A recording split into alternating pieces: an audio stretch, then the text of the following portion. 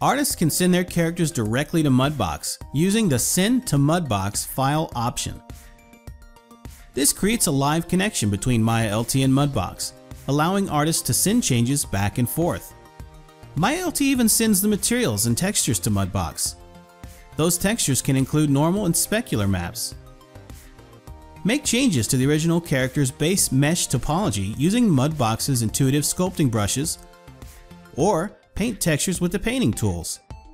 Create ambient occlusion maps, normal maps, and displacement maps inside of Mudbox with ease.